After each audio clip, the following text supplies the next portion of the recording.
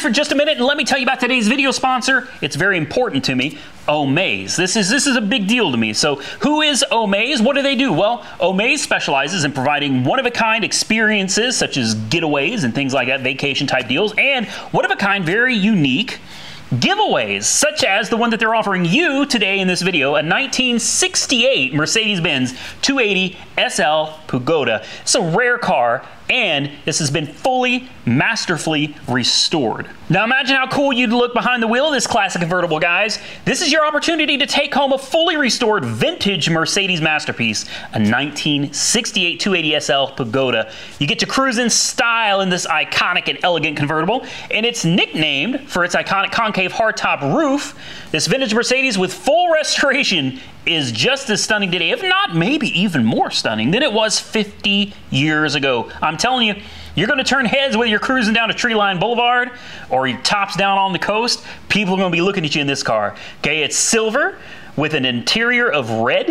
It's got maximum horsepowers of 168, maximum torques of 193. Some special features include red leather bucket seats, door panels, and dash trim. It's got a black soft top, and of course, the Pagoda hard top is included. Ivory color 2-spoke steering wheel, Mercedes wheel covers, Mercedes grille, air conditioning, heat, and European spec headlights. Now, of course, the prize is cool, but let's be real here. To me, I think the donation is more important. The charity is more important than the possibility of winning a prize. Winning a prize is very cool. Very cool. Definitely motivation for dropping whatever you can afford to donate. Absolutely.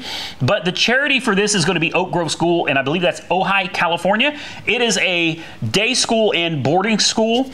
And really, the money is going towards helping students that need financial aid. And that is something I can get behind all day long. So I donated $450 of my own money to them. I think it is really cool that they offer people the ability to win something really cool, something very unique and very valuable at the same time, while being able to do these charities and help these different charities out. It's really special. I really appreciate them reaching out, and I wanted to make this a very special integration for them. So thank you guys for watching. If you want to help, if you want to donate, go to the link down below, www.omaze.com/auto auction rebuilds, okay? Or you can just click the link. You don't have to actually type it. You can just go down there and click the link, and it'll take you right there. It's very simple, guys. You go to the page, you can scroll down a little bit, you pick how much you want to donate. You want to donate $10?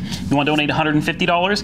What is it you want to donate? Just click the button, enter a few details, your name, and of course, you know, credit card information, payment details, things of that nature, and submit, and you're done. Super simple, and you get to feel good about helping a charity, while at the same time knowing that you're entered to win, you know, this really cool 1968 Mercedes. Maybe you win it, maybe you don't, but at the end of the day, it doesn't matter.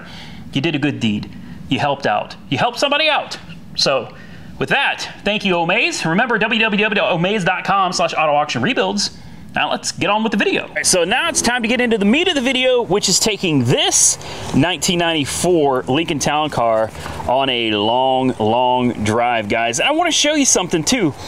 The car, well, I'll get into that once we get down to AAR headquarters, but in a sense, she kind of fixed herself. You know how that goes. There's a story behind that. I'm going to tell you as soon as we get to AAR headquarters. You ready for this? Yeah, it just started with a key. Now I'm telling you, I had the dashboard torn apart. I had the starter solenoid wire taken off. I was just going ham on this thing. And then something kind of bad happened, and pretty terrifying, honestly. And then for whatever reason after that, she starts on her own. Look, at it one more time. Look at this.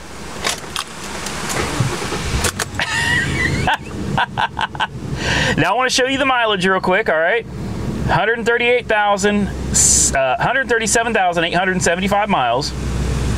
We're going to jump on the road, and I will meet back with you when we get to AAR headquarters, or when it breaks down, whichever one comes first. All right, if you're wondering what we're doing, get back, dog, get back. Oh, well, whew. Let's put that out. We've got we got this anthill over here, man. I don't know when this thing showed up, but she's a mess. I'm gonna get back a little bit. She's really starting to spread. But that's a nasty anthill, man. It's so bad. they got into the shop over here, all through the floor and over there too. Yeah, I can't deal with that, so we're just gonna burn them. That's what we do. Burn them and teach them not to come. Whoa, that one just flew on me. Flying ants. Yep, we're gonna burn them and teach them not to come back. All right, let's get on to talking about the stinking Lincoln, shall we? But first, yeah, that's how you do it, man. A little bit of used motor oil, a little bit of rotten gasoline, and an ignition source. That's how you take care of that. They are, they're dead, and their home is unusable. They can't return to it, so that's the end of that anthill. Now we can talk about the stinking Lincoln. So it's been a long time since we've been back to AAR headquarters, man. I miss this place. The thing is when I'm not here, I don't really miss it. But when I come here, I realize how special this place is. You know, it's the first shop. It's the first real lift, big 4-post lift.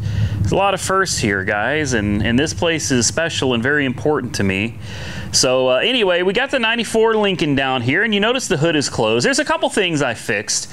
One was the hood. It just needed a little bit of cleaning, the latch, and then a little bit of lube. You can always use lube, right? Look at that, pops right open. No issue at all. Let's take a look. Now, we just drove here, so this thing is hot. All right, she's real hot. I can tell you, this car gave me no issues at all. None. It made it down here with no problems at all. Didn't shake, shimmy, the brakes didn't squeal, like nothing. The only issue we have is the airbag light is on, and I believe that is the airbag diagnostic connector there. The check engine light came on once we were on the interstate. We drove 70 miles here. I think that connector right there is the OBD diagnostic connector. I don't know if I have anything old enough for this. I think the old school Ford way of doing OBD1 was using a what do you call it? An analog digital volt ohm meter that has the needle that sweeps, and that's how you would diagnose the codes. I can tell you this, with the check engine light on, it didn't run any differently. It didn't drive any differently. I'm gonna show you right now that we did put 70 miles on it, and some of those miles were 80 miles an hour, and some of them were at 70. But 69.7 miles is what we drove. Listen to this.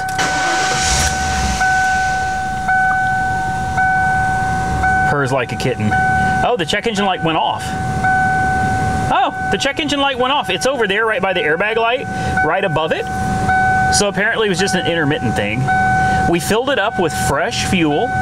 So it's got a full tank of 91 octane non-ethanol gasoline. I'm gonna go ahead and shut her down. And I'm here to tell you, you wanna talk about a road cruiser. This car is a road cruiser, guy. This thing is a road warrior.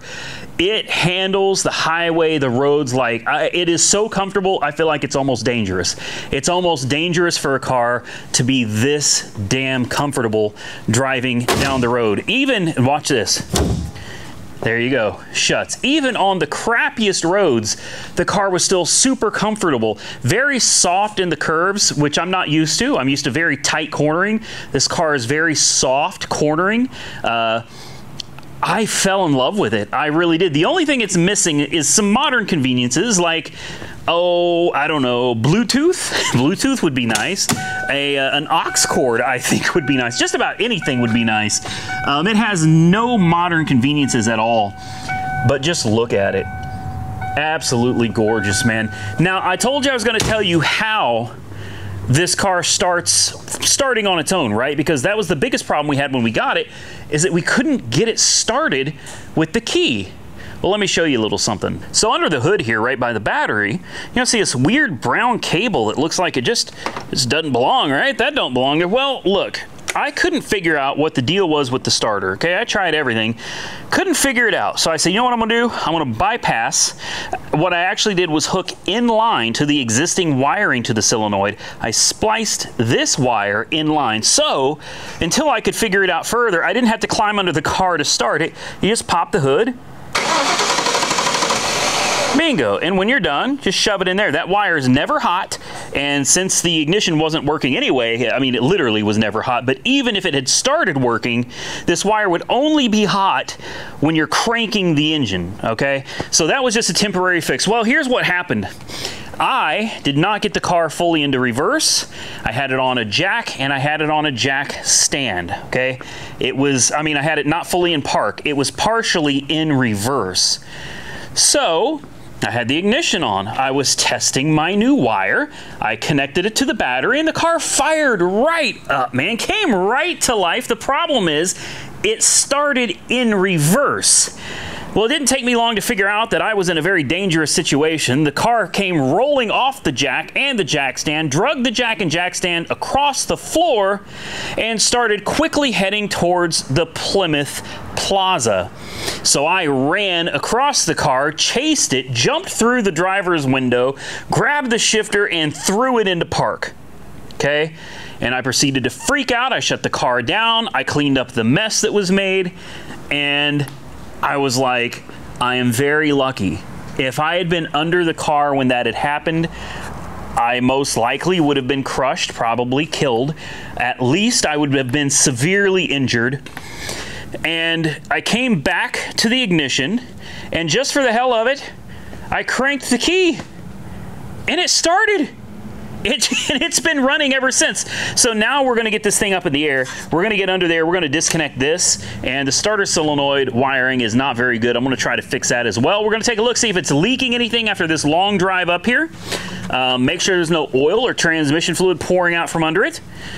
And see if it needs anything. Because currently, I don't think it does. I think it just needs a good cleaning and a paint job, and she's ready to roll. Well, here's what I like to do. I like to start from back here, and we'll just kind of work our way up. So let's dip and come up, and let's start taking a look at everything. Here's the rear differential. Now, I do have the Carfax report on this, and this thing has had rear differential services as well.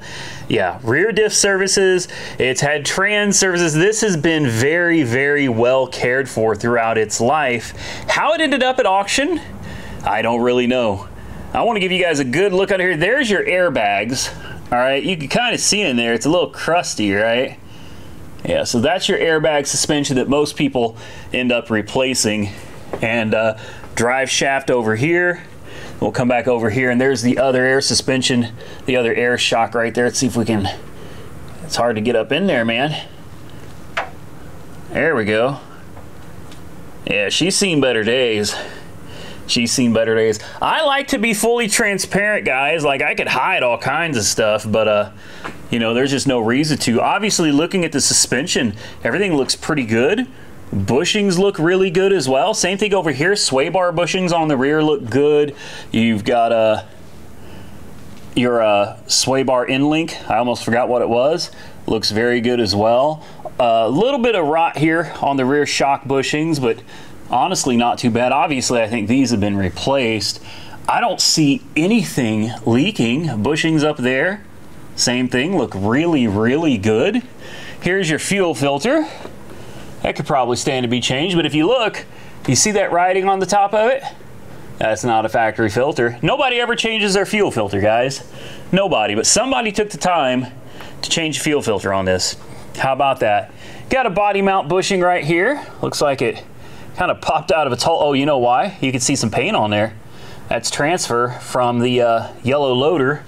One of their forks hit it. You can see right there. This right here, there's a little bit of grease all around here. That is not from this car. This car is not leaking anything. That's transfer from something else. Boy, that's an ugly weld right there. That is a super ugly weld right there. That looks awful. We got the same type of weld over here too. Very ugly. Do they do that from the factory? Wow. You got a little bit of scrapage on the converters. Again, transferred from the forklifts. Obviously, transmission right here. Very dry. Looks very, very good. Rear seal is not leaking. Looks very nice. Very nice. I did check the speedometer with my GPS, and the speedometer is 100% accurate. Moving up to the engine, no leaks. Look at that. No leaks at all. Boy, this camera does so much better than the GoPro. Like, so much better than GoPro. I can get you way up in the engine. You can see everything under here. Everything. Look at that, including my wiring job on the starter solenoid, which, as I said, this is the wire we're talking about here. I'm gonna have to get under here, and you know, that right there, that is never okay. So I'm gonna promise you I'm taking care of that. We got some new shocks too. You guys see that? Look at those blue shocks right there. Yeah, got some new shocks up on the front as well. And as I said before, tires are in excellent condition. You got lots of tread on the tires. Looks like they are cracking a little bit, huh? Yeah, they're cracking a little bit. But really good tread on the tires. Everything under here looks good, guys. Everything under here looks good. No leaks. That's what I like to see. No leaks at all, except for whatever this is. But that doesn't look like it's active. That looks like it's from a previous leak. And we have on the front suspension some new components too. The idler arm and the pitman arm have been replaced, as have the tie rods. Okay, I've got that on the Carfax report as well. And over here is the new pitman arm. They got replaced. There she is, still got the writing on it. That's on the Carfax, as well as the tie rods and everything. Somebody took really good care of this car. You know, that's the point that I'm trying to make, is somebody really loved this thing and they took really good care of it. Now, the one thing that has to get working on this for me, if I was going to start driving it on the daily, is the air conditioning. So I guess we're going to see if we can't throw some AC in it real quick, get the air at least working temporarily for my ride home. All right, so here we are. We've got the air pump, and 94, I think, was the first year of R134 for North America, wasn't it? I'm pretty sure it was. This is, regardless, this is a 134 system, so I didn't have to do any weird conversions or anything. We've got the high side, we got the low side, and here, hopefully you can see, we are holding a vacuum. It is taking a vacuum. That's good, because a big leak, it would just be sitting there on zero. And if you shut it off, another way to tell if you got a big leak is if it goes straight back to zero. You can see it's still, it'll lose a little pressure once you disconnect the vacuum, but as long as it's holding some, that's good. Now we got to leave this on here for about half an hour or so, and we'll let it do its thing. Then we'll try to hold a vacuum for about half an hour, and as long as that's all good, we can throw some R134A in her, and so long as everything else is working, we might just have some air conditioning. Well, everything went according to plan until it came time for me to grab my R134, at which point I realized somebody that I let use my shop a while back used up my my R134, so I don't have any. I've got one can left, and that's not going to be enough to do this. So we'll turn it on, max AC,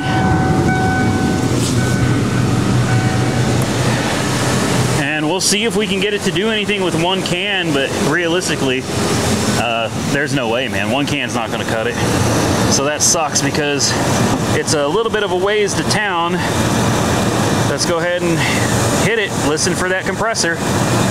All right, well, unfortunately, one can isn't enough. So we're gonna have to postpone that.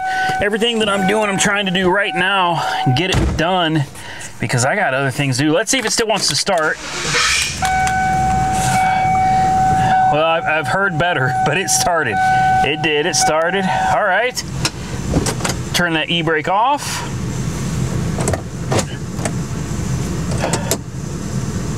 Oh, it's not in reverse. You gotta really, see, now it looks like it's in park. That's what I'm saying. This shifter is wonky, man. You saw that it was in park, but it was in reverse. Look. Okay, look down there. You see it's in park, right? Watch me let off the brake. Yeah. Yeah. So it wasn't, it's wonky. Park is, you gotta really feel it. Reverse, that's neutral. So then you gotta go back up. The shifter is a little, it's a little off. It's a little off, guys. I'm gonna pull this out front. Nick said he's gonna do some cleaning on it for us.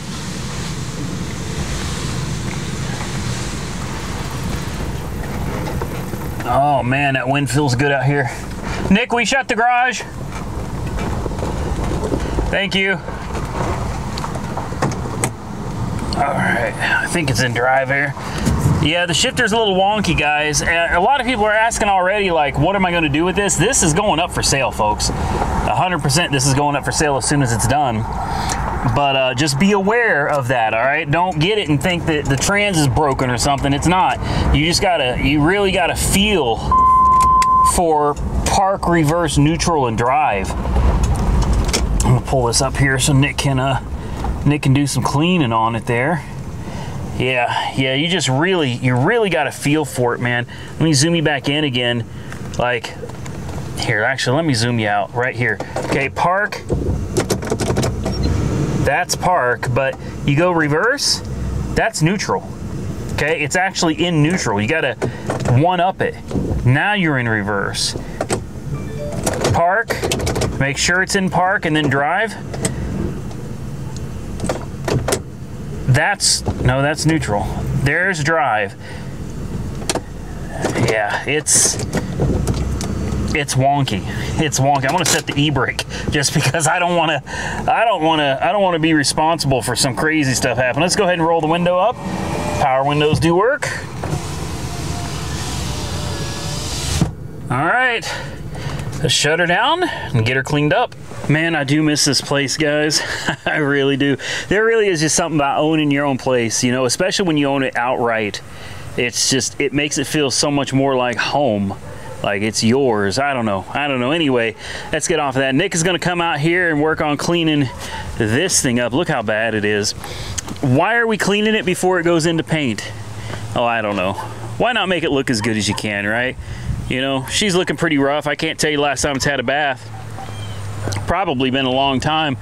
Who remembers the 1955 GMC 350? Yeah, she's still here, guys. She's still here. She hasn't gone anywhere. What a beautiful old truck. We got to do something with it, guys. You know, I don't really intend on going far with this one at all, but Michael from Santa's Workshop did bring me a gas tank and some other parts for it. So it only seems right that we try to get her running, you know, get a fuel system put on it. There's the new gas tank that he gave me right there. You know, pull the seat out, get the gas tank replaced. Hopefully I still have the key to it. I have no idea where that is. But it'd be nice kind of clean it up a little bit, get her running, and hell, maybe even get her moving. That may be asking a little much, but maybe you can get the brakes working. Hell, that'd be great. If we could get any kind of brakes, I would be happy. I'd also like to test out the dump bed. We don't know if the PTO works. I'd be interested to see if this dump bed works, and maybe even take off the side rails. I don't know, maybe we'll do something with it. You know, the more I come out here and look at it, the more I think maybe we could do something with this truck. But anyway, Nick, you're about to clean this thing up, right? Well, thank you, sir. I appreciate it. Nick's always here helping out, man. Look at him, he's ready. He's got the sponges, he's got the scrubbies and everything. Have at it, man. Hit it with water first. Remember, once that bucket's full, soak it down with the hose, and then you can tear into it. All right. Well, real quick, I just went and got my mail, and I found these license plates in the mailbox from a guy named Frank. So I want to give a big shout out and thank you to Frank. He says he watches my videos every morning and he heard that I like license plates. So he wanted to send me some. We got a couple from Maryland, Pennsylvania, the Keystone State, and West Virginia right there. So Frank, thank you, man. I appreciate that.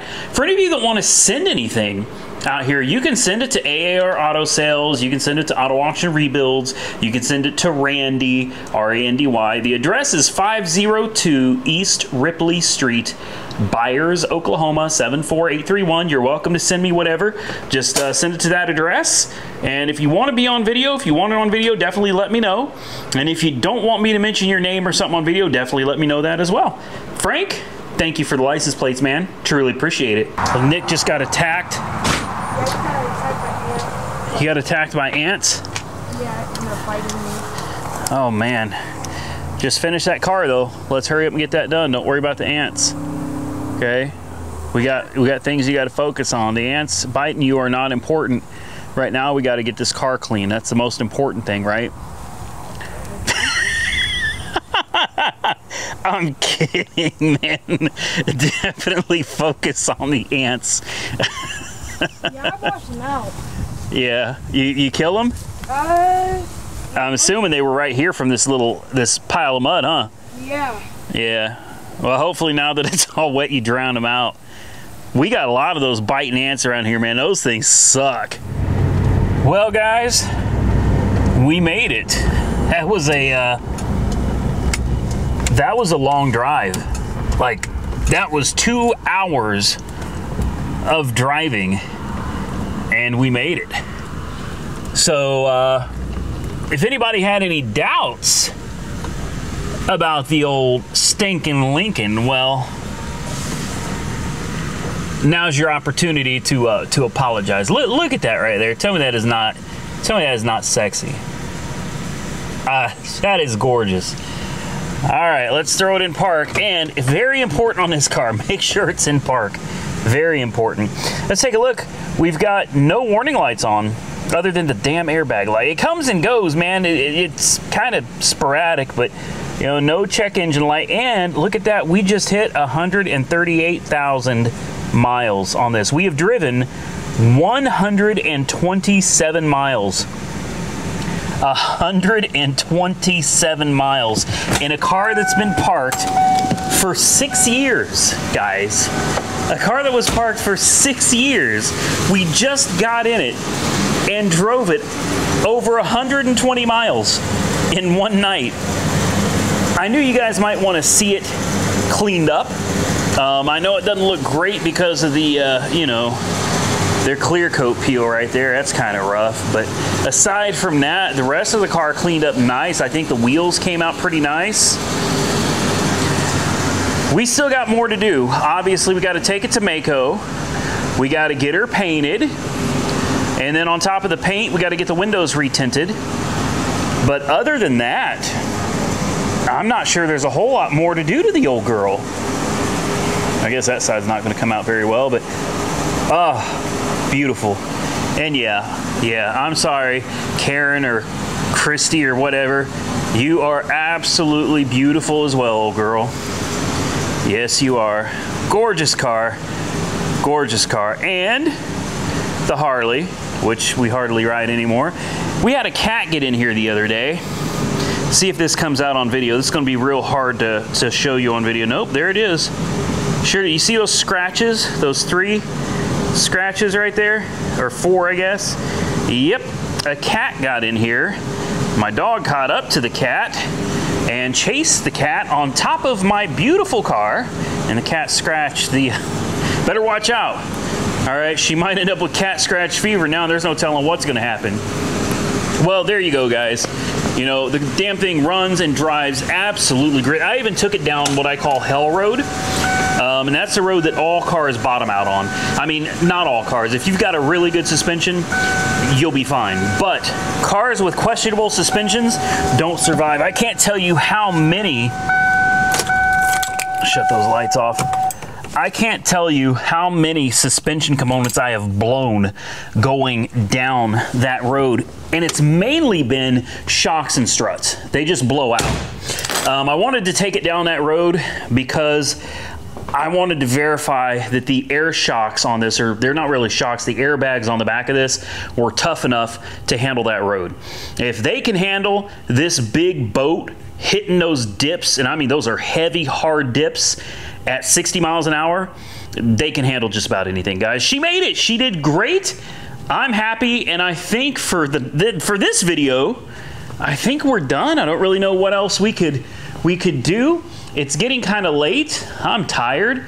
I just kind of want to go to bed. Now, before we get out of here, I want to remind you about Omaze and the charity. Please don't forget, this is for a good cause, ladies and gentlemen. This is to help support Oak Grove schools out there in California. So please do it for the right reasons. Do it just to help out. I want to make sure all of you know that I truly appreciate you watching the videos, and I appreciate you helping to support the charity for sure, guys. Really, thank you all so much. If you enjoyed this content, do me a favor, hit that thumbs up button. Let me know you enjoyed the content. Also, do me a favor, drop a comment down below. Let me know how the video and audio quality is working working out for you. I've been putting a lot of time into learning this camera and really trying to figure it out, make sure I got the stability better, because the initial footage that we were making videos is a little rough. I think I've gotten it a lot better. The audio I'm still tweaking, but I definitely want to know what you guys think down below. It's a lot of work switching to a new camera and trying to figure out how to do 10-bit 422 and 4K 60,